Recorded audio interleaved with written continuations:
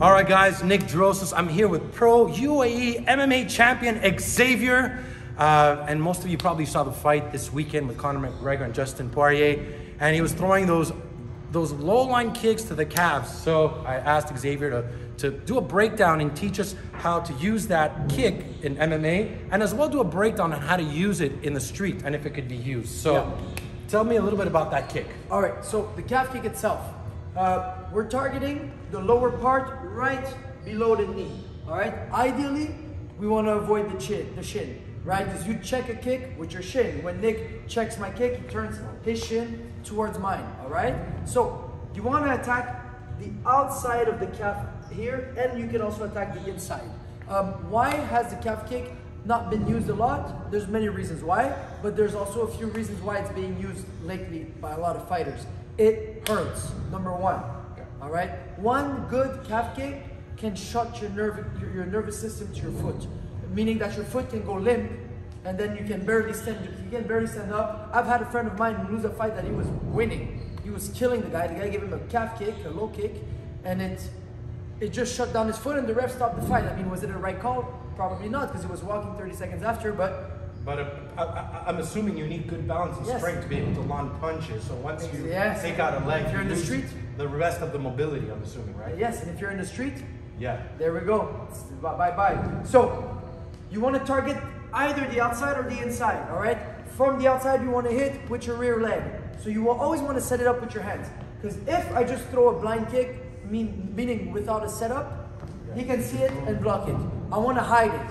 Throw a cross, a hook, and then go low, all right? Often, you'll see guys throw the kick going upwards, up on the calf, here, all right? You can also go downwards, but those upward ones, here like this, are the ones where you're going to actually damage the knee, all right? So when you're here and you want to hurt somebody's knee, you just throw your kick. Do you need to step off to the side? Of course, you can generate more power stepping off to the side here. You know what I mean? And also, you don't need much power for the calf. I mean, you step off to the side, you'll... How would you nail it on the inside? I'm assuming you need just to step in. Front leg, yes. Front leg, you can either, like you said, like Nick said, step outside. So we could step outside here, or you can also just jab and throw. What's hard and the complicated part is avoiding the knee. When I'm kicking inside, Nick can just, or just kind of turn his leg down the other way. Yes, boom, and I can crush my foot on my knee. That would hurt. I still have a bump from my last fight here because of that. So that's how you would check it, just twist the knee? Yes, or just like you said. Exactly. So we can either just twist the knee to check with the twist. Okay. Twisting the knee. I could feel that already. Like I know if it's hard and I do break this. My foot. Yeah, it's gonna kill. Or he can just pick his leg up, just whoa, and then come in. Even that's good for both sides.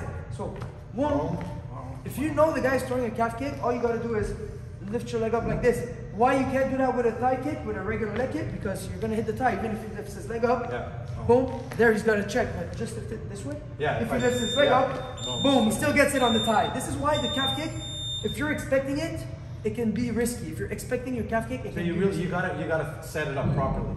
Yes. And in the street, how would you use it? I would use. I mean, you know, street fights. Like, I mean, and just go very rare. Rarely you're gonna stand in front of the guy. I'm assuming if I go for a preemptive strike and then just go straight for low eyeball and just. At the end of a combination. In the street, at the end of a combination, if the guy's still standing, because it's hard in the street to use all these things. Because it's not conventional. You're not in front of the guy. Wear and tear. There's no wear and tear. It's tear right away. That's it. You know. So it's in the street. I mean, maybe if you want to surprise somebody, but even then, I suggest to the chin. Right hand to the chin. If you go, if you get it low, that's it. So guys, I hope you enjoyed the video. If you guys want to learn, if you want to see more of Xavier's MMA, go visit his channel, Xavier MMA. I'll put the link in the comment box. If you guys have any future videos you want to see, any MMA self-defense, leave them in the comment box. We'll be making videos regularly with Xavier. I want to thank you for watching, guys. Stay safe.